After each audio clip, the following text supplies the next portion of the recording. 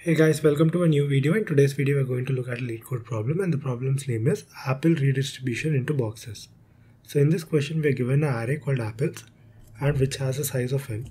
We are also given another array called capacity which has a size of n.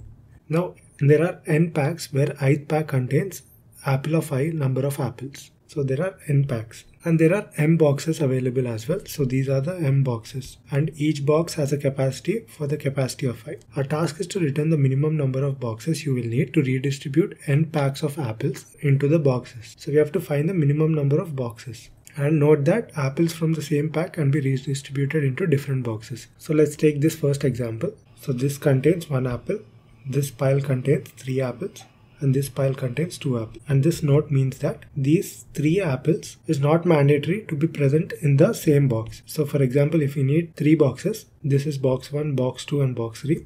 And these 3 apples is not mandatory to go into a single box. So 1 apple can go here, 2 apples can go here.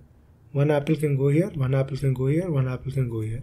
So these are the 3 apples, and these 3 apples constitute to this pack of apples. And the keyword here is that we have to use the minimum number of boxes, and we know the capacity of each box. So we have to start with the maximum capacity box, right? So that it can hold maximum number of apples. So this is not in sorted order. So it is important for us to sort this array in ascending order. So after sorting, the array will look like 1, 2, 3, 4, 5. And the max capacity box can be found out in the last index position, right? So from the last you can pick the boxes. Since we can redistribute the same pack of apples into different boxes, we are not dealing with individual packs. So we need to know how many number of apples are there. So find the sum of these apples. So there are 6 apples, and the 6 apples we have to fit them in minimum number of boxes, and we are given the capacity of those boxes. And we know the largest capacity box is in the last index position. We have to return the number of boxes, right? So I'll keep track of a variable count, which is initially 0. Now we pick one box, and this capacity has 5. We have 6 apples.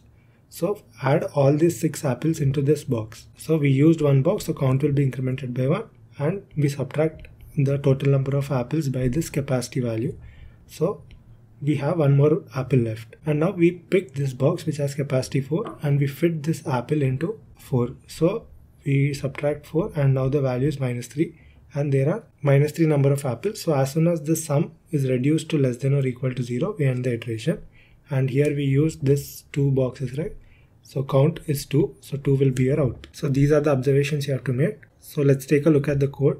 So I've taken the same example as example 1. And first, to begin with, I'm finding the sum of the apples array. So to find the number of apples, so I create a variable sum, which is initially 0. And I keep iterating the apples array from left to right. So here I'm iterating through the apples array using the num variable, and I keep adding the values 1, 3 and 2. So I get the sum as 6. Now I'm sorting the capacity array in ascending order. So after sorting, the array will look like this. So after sorting, I have the sorted capacity array. Now I keep track of a variable count. So count is initially 1, and I'm iterating through the capacity array from right to left.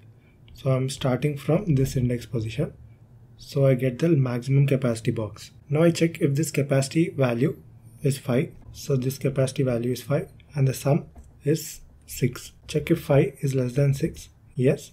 So increment count. So count will be incremented by 1. So count is now 2.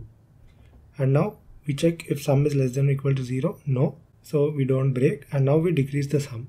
So sum will be decreased by the capacity of 5 value. Capacity of 5 value is 5. So 6 minus 5 is equal to 1. Now in the next iteration, we take this box. And this box has a value 4. So capacity of I, which is this box, has capacity 4. And the sum is 1. Check if 4 is less than 1. No. So we don't increment count. That is why we started with 1. And now we check if sum is less than or equal to 0. No, sum is 1. And now we decrease the sum. And sum will be decremented by the value 4.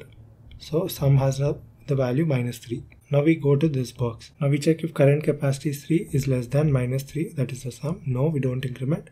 We check if sum is less than or equal to 0. Yes, sum is less than 0. So we break.